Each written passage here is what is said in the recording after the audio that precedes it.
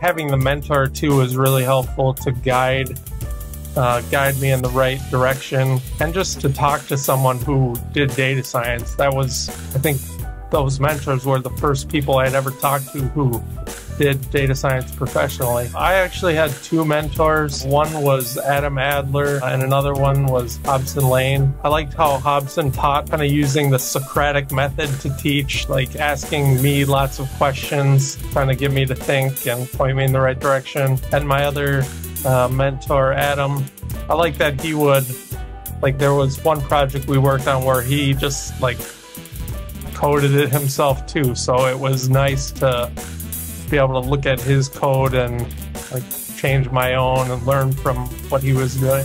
One thing Hobson told me was not to be afraid to take a data analysis job, because then I could use data science on the data at the job, and then I'd be doing data science.